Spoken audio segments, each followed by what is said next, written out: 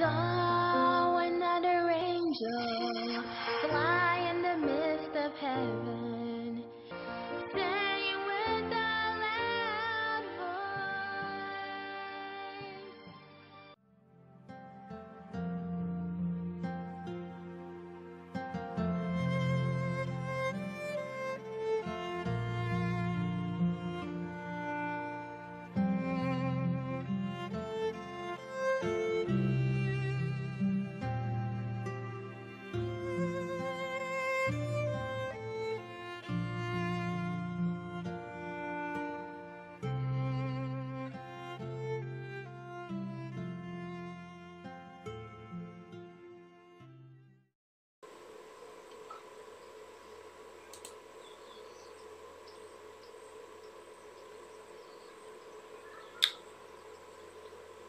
It's a wonderful time once again that we gather on this Sabbath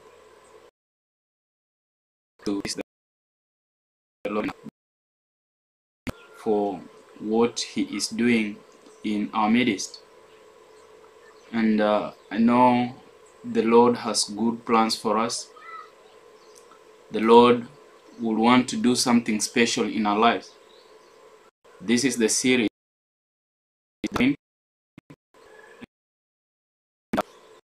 We are times when we have to make the word of God the rule of our lives.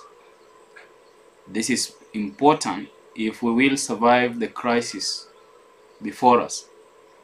And so I like to look about upper room experience. An upper room experience is what all of us need at such a time as this. And we can't have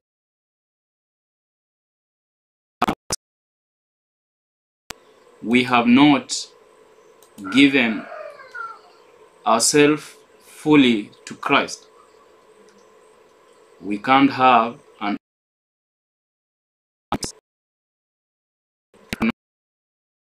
fully to Jesus Christ. And I'd like us to just we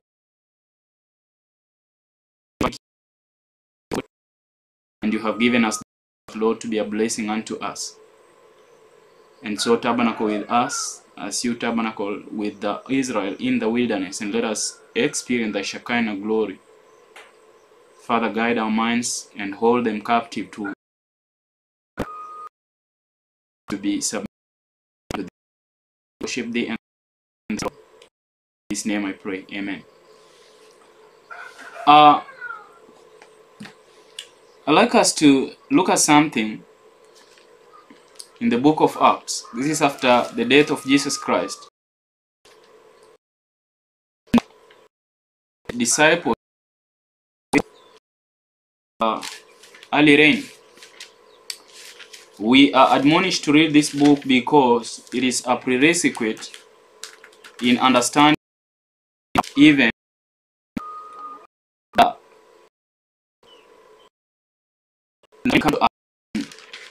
what was the main objective of the disciples while they were awaiting the outpouring of the early rain. They were not just waiting in idleness, but their hearts watching their. The book of 2 verses 1. The book of Acts chapter 2 verses 1. This is what the Bible reads. Acts 2:1.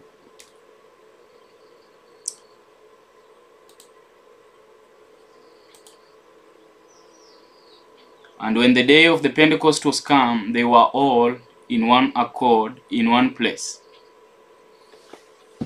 This was what brought about the early rain. Nothing could be more important on the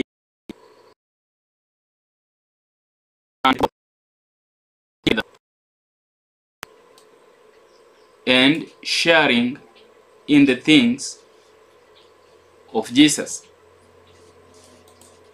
They had to put away their differences. They had to make sure that they were putting away their differences. And in this day, the church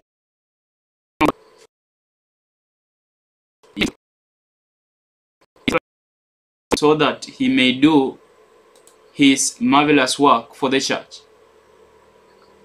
In this time, we must have an upper room experience.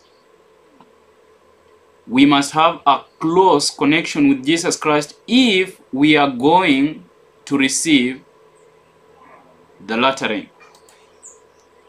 And so, brothers and sisters, what we need at such a time as this is a connection with Christ. A connection that no enemy or no world persuasions can take us away from. An anchor, we hold on to the given. We need to have experience in us. And reading from the prophet, she says, "It is with an earnest longing that I look forward to the time when the events of the day of Pentecost shall be repeated with even greater power than on that occasion." John says, "I saw another angel come down from heaven having great power, and the earth was lightened with his glory." Revelation 18:1. Then, as at the Pentecostal season, the people will hear the truth spoken to them, every man in his own tongue. In visions of the night, representations passed before me of a great reformatory movement among God's people. Many were praising God, the sick were healed, and other miracles were wrought. A spirit of intercession was seen, even as was manifested before the great day of Pentecost. And so just looking at what Sister White talks about in Last Day Events, page 202, paragraph 3 and paragraph 4, there are some essential things which are mentioned that we need to get them right if we will have an experience in the latter rain. And she mentions that the truth was spoken to them. If the truth was spoken to the people on the day of Pentecost, that the truth had been studied prior to that time. That while the disciples were gathered in the upper room, they were not just having an experience of anything else, but an experience of looking into the truth. And that is why when the day of Pentecost came and the early rain started falling, they could share what they had investigated in the scriptures to the other people. And so if we will share in the latter rain, then it means that right now what we should be studying is truth and nothing else but the truth. Look at the book of Deuteronomy chapter 32.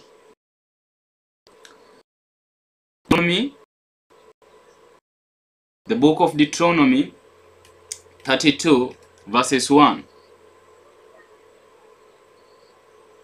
to verses 3. Hear what the word of God says. "Give ear, O ye heavens, and I'll speak, and hear, O earth, the words of my mouth. My doctrine shall drop as the rain, my speech shall distill as the dew, as the small rain upon the tender herb, and as the showers upon the grass. Because I'll publish the name of the Lord, ascribe ye greatness unto our God."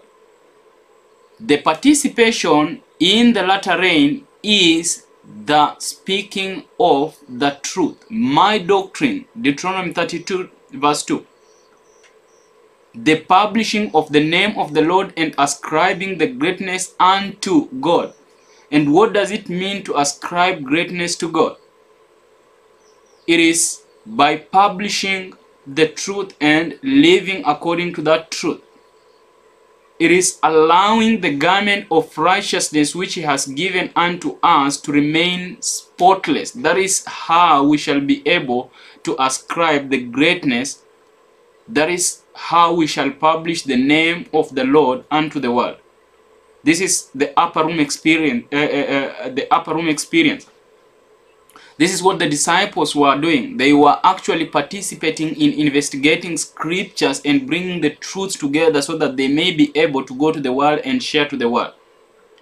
They were not just waiting for the early rain in idleness, in doing their own things, but they had dedicated their lives fully unto God, so that they may be used by God when the early rain comes.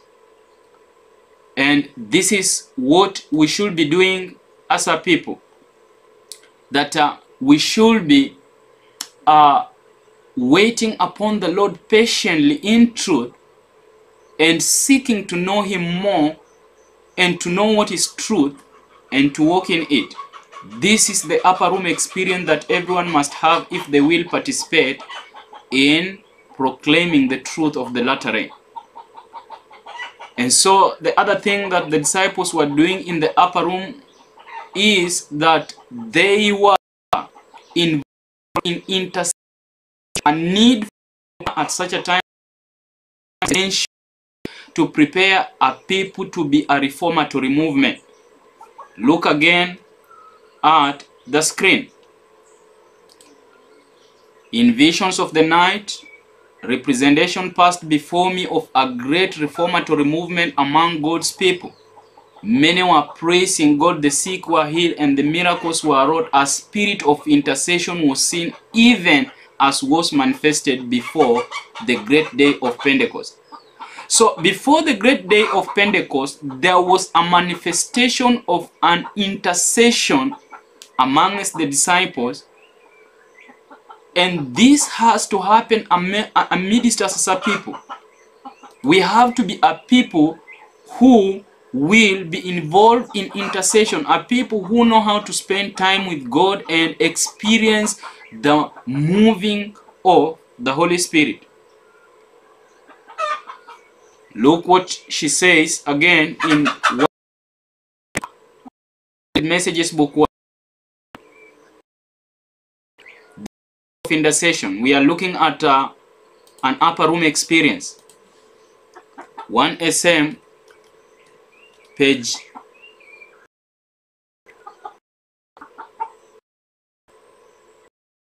122.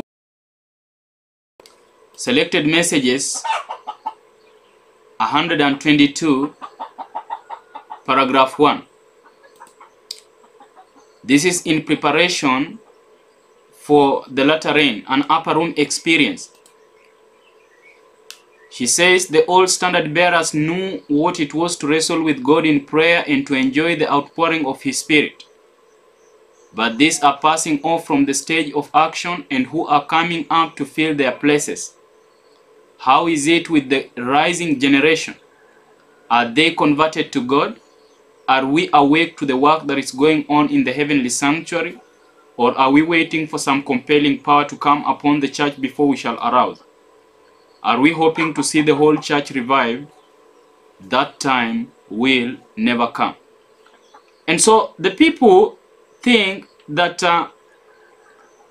there shall be a compelling power which shall come upon the people during the latter rain. Such a compelling power will not be there if the people have not prepared their souls, if the people have not chosen earlier to be used by God. In fact, when that time of the latter rain comes, this is what we are told.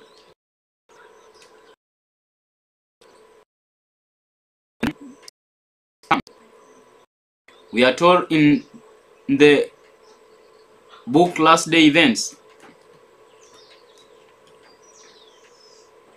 Last Day Events, page 179. Last day event 9.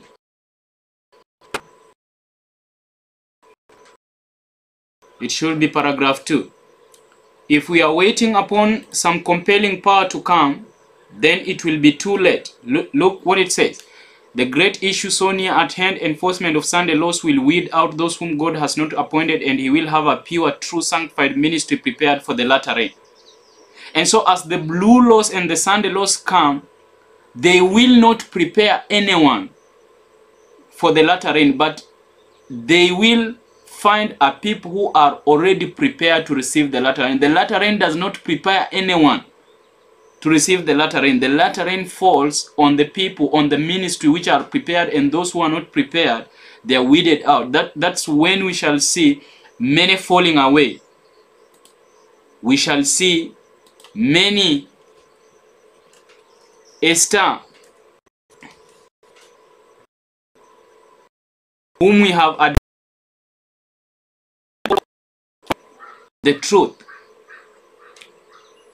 We are told, if you are with me together, that the time is not far distant when the test will come to every soul. In this time, the gold will be separated from the dross in the church. True godliness will be clearly distinguished from the appearance and tinsel of evil. Many are stars admired for it will go out in darkness. Chaff like a cloud will be borne away on the wind, even from places where we see only flowers of rich wheat. All who assume the ornaments of the sanctuary but are not clothed with Christ's righteousness will appear in the shame of their own nakedness. Christian Service, page 49, paragraph 3. And so the upper room experience is to help us as a people be prepared for the latter rain to fall on us. We have to wait for the latter rain. It is coming upon the people who are prepared. The Lord in his mercy is bringing the Spirit upon the people who are already prepared for it.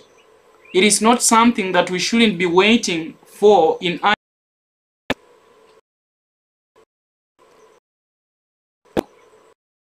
10. The book of Zechariah chapter 10 from verse 1. Ask ye of the Lord rain in the time of the latter rain, so the Lord will make bright clouds and give them showers of rain to every one grass in the field.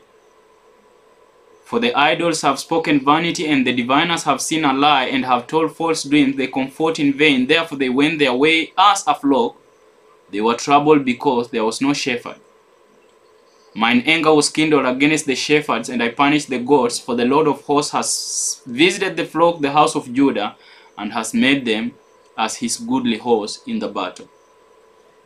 We are not to wait for the latter rain. We are to ask of the Lord for the rain in the time of the latter rain. And the time of the latter rain has been during the third angel's message, which started way before in 1840s. Back in the years 1847, 1848, the third angel's message started, and it was a message of Babylon is fallen. If anyone partakes of the name, the mark of the beast, when the Sabbath truth was brought on to be prominent, that is when we started the time of the third angel's message, and it coincides with the latter rain. And yet the showers have been withheld, and the latter rain is not falling because there are no people who are prepared. The fields are not prepared to receive it. And we know that the world is the field that it should receive the latter rain. But if the field is not prepared, then even when the rain itself falls on it, it will not be benefited. So the upper room experience is to prepare a people to be fit, to be benefited by the latter rain. But we have been like a people who are asleep. Look at the Acts of Apostles, page 38 and 39. Christ's ascension to heaven was the signal that his followers were to receive the promised blessing. For this they were to wait before they entered upon their work. When Christ passed within the heavenly gates, he was enthroned amidst the adoration of the angels. As soon as this ceremony was completed, the Holy Spirit descended upon the disciples in rich currents, and Christ was indeed glorified, even with the glory which he had with the Father from all eternity. The Pentecostal outpouring was heaven's communication that the Redeemer's inauguration was accomplished. And when he is just about to come out of the most holy place, we shall see things were witnessed in the early rain. The Pentecost is fulfilled in the outpouring of the early and latter rains to ripen the first fruits and the second fruits, respectively, of the great harvest. Acts chapter 2, Zechariah chapter 10, and Revelation chapter 8, and James chapter 5, verses 8 and 9, verse 7 and 8. On the Pentecost, about 3,000 souls were Christ as the first fruit of the apostles. This work of Christ where they had not worked for us such. The latter rain is to ripen the spiritual harvest. The latter rain to ripen the spiritual harvest is in the days or in the days of the third angel, when the message swells into a loud cry. Revelation 14:9 to 12 and Revelation 18:1 to 5. And so we are living times the Lord will want to do his church, as we are seeing calamities over the land, and we are seeing everything that was prophesied in the book of Matthew chapter 24 and in the book of Revelation chapter 6 and subsequent chapters. All these things that were prophesied are happening right before us,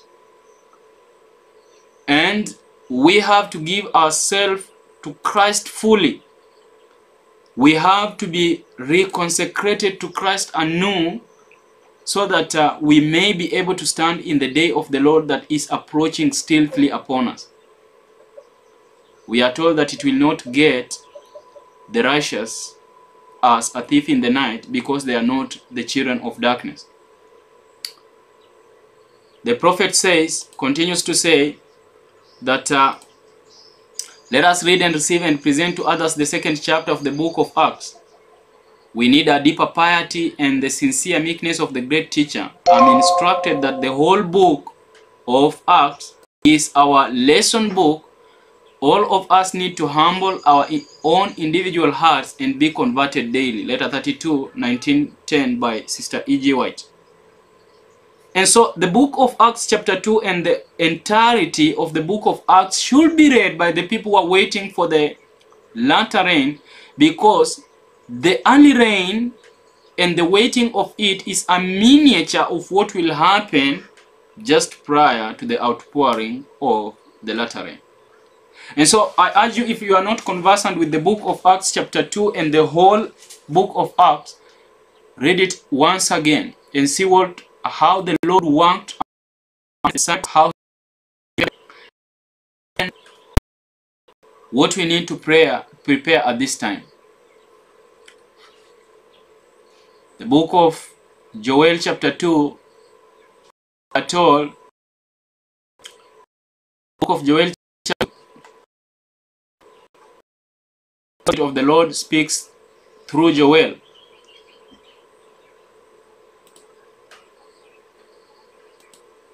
Be glad then, ye children of Zion, and rejoice in the Lord your God, for he hath given you the former rain moderately, and he will cause to come down for you the rain, the former rain and the latter rain, in the first month. The Lord is willing to bestow rich blessings upon his people. The former rain was to prepare the crops for the latter rain, which then prepares them for the grand harvest.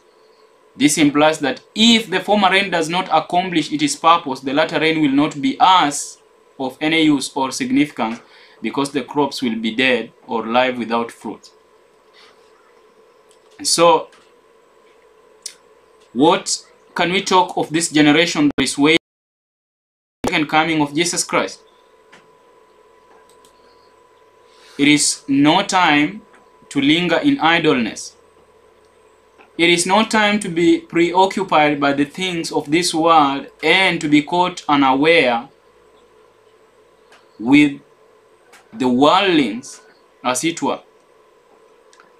the church of God need to be a different, a peculiar people, separated from the world.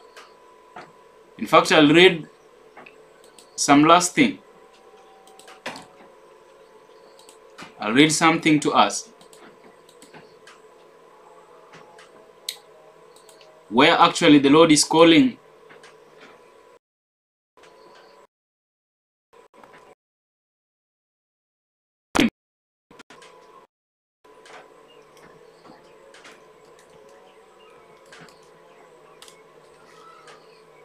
this is Testimonies to the Church, Volume 5, as we bring this to a close.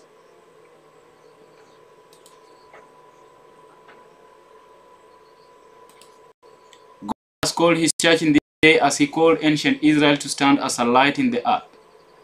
By the mighty cleave of truth, the messages of the first, second, and third angels, he has separated them from the churches and from the world to bring them into a sacred nearness to himself. He has made them the depositaries of his law and has committed to them the great truths of prophecy for this time. Like the holy oracles to ancient Israel, these are sacred truths to be communicated to the world.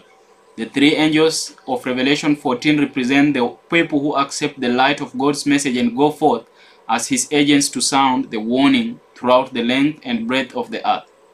Christ declares to his followers, "Ye are the light of the world." To every soul that accepts just the cross speaks, the word of the soul. Go ye and preach the gospel to every creature. Nothing is to be permitted to hinder this work. It is the all-important work for time. It is to be far-reaching as eternity. The love that Jesus manifested for the souls of men in the sacrifice which he made for their redemption will perpetuate for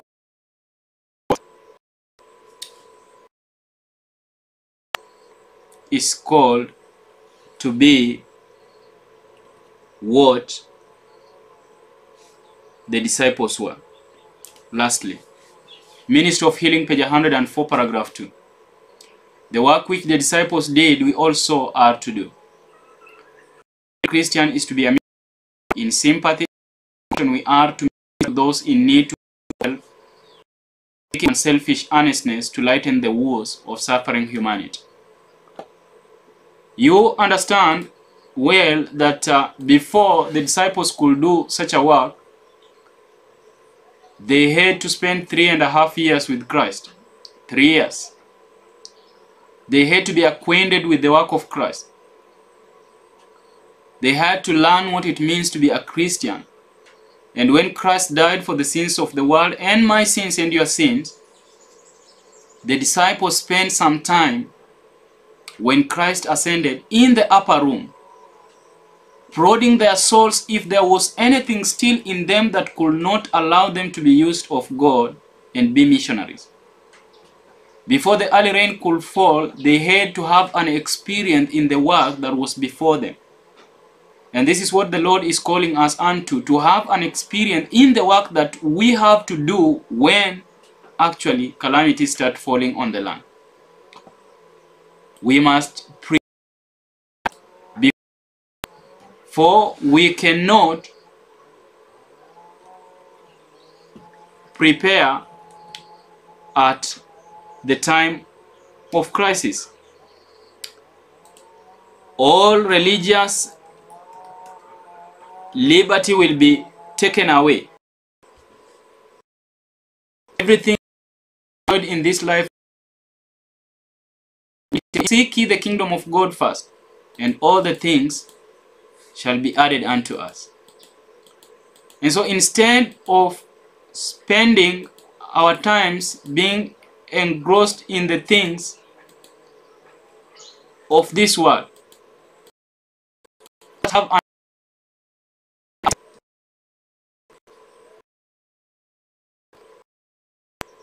draw closer to Christ, that we may not be found wanting in the balances of the sanctuary.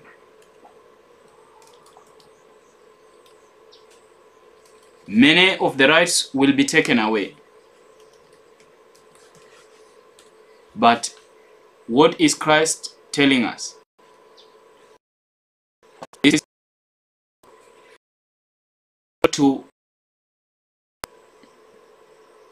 let us look to a call to medical evangelism. As religious aggression subverts the liberties of our nation, those who will stand for freedom of conscience will be placed in unfavorable positions. For their own sake, they should, while they have the opportunity, become intelligent in regard to disease, its causes, prevention, and cure. All those who do this will find a field of labor anywhere. There will be suffering ones, plenty of them, who will need help, not only among those of our own faith, but largely among those who know not the truth. The shortness of time, brothers and sisters, demands an energy that has not been aroused among those who claim to believe the present truth. Now, freedom of worship in public places due to the circumstances of the disease that is there have been prohibited. And so you can't go outside and say that you are going to do evangelism, but there is one thing you can go out and do: medical missionary work. But you can't go outside and do this work if you have not prepared it earlier for it. This is not the time to sit in easiness, but this is the time to learn of what Christ would want us to do in such a time as this, so that when the times themselves come, they find a people who are ready. No soldier who wants to win a battle goes to train on the battlefield, but he trains prior to it, so that when he goes to the battlefield, he may win against the enemy.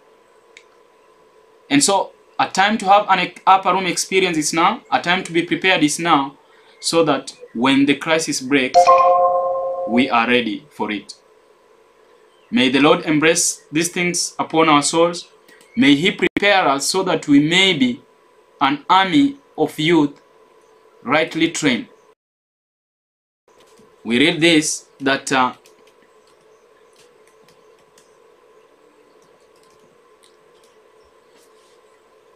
Messages to the Young People, page 196, paragraph 1.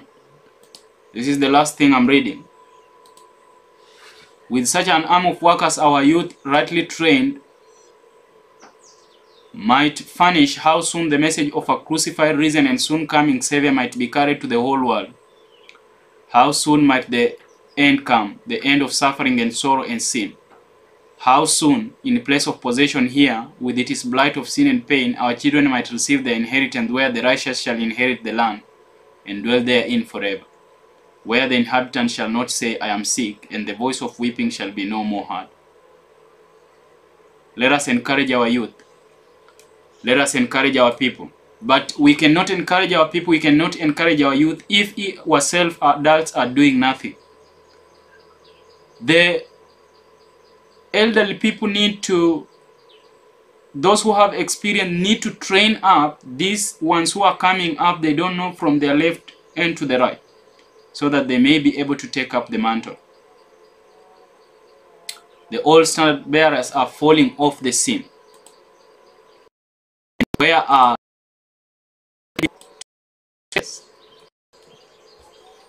what can be said of this generation?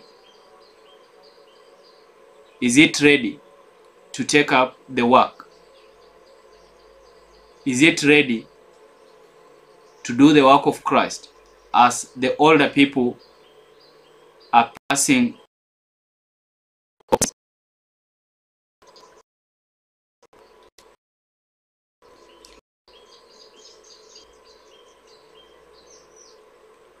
Where are the young men? The standard bearers are falling, and young men must be prepared to take these places left vacant, that the message may still be proclaimed. The aggressiveness, the aggressive warfare is to be extended. Those who have youth and strength are to go into the dark places of the earth to call perishing souls to repentance. Where are our young men? And where are those that are supposed to be training them to take such a mantle? Brothers and sisters, we have been long asleep. As the faithful, toil-worn standard bearers are offering up their lives for the truth's sake, who will come forward to take their place? Will our young men accept the holy trust at the hands of their fathers? Are they preparing to fill the vacancies made by the death of the faithful? Will the apostles' charge to be heeded, the call to duty be heard amidst the incitements to selfishness and ambition that allure the youth? May the Lord bless us. May we be encouraged. May we seek an upper room experience like the early disciples sought of it, and they were able to be refreshed. May we seek a closer renewal in Christ so that he may reign in our hearts, that we may be able to go and do the work. And so repent ye therefore and be converted, that your sins may be blotted out, and when the times of refreshing shall come from the presence of the Lord, and he shall send Jesus Christ, which was before preached unto you. Acts chapter 3, 19 and 20. What we need is a repentance so that our sins may be blotted out and we may be fitted for the work before us. May the Lord bless us. Heavenly Father, we want to thank you. We are the clay and you are the potter. In thy hand we are miry clay, from it find pure gold, vessels that can be used in thy sanctuary. Bless the children and let them have an upper room experience so that when the latter rain comes, they may be numbered amongst the pure ministry, prepared to finish the work. Bless us now in this Sabbath and commune with us, each of us individually and as a church. In Jesus' name I pray. Amen.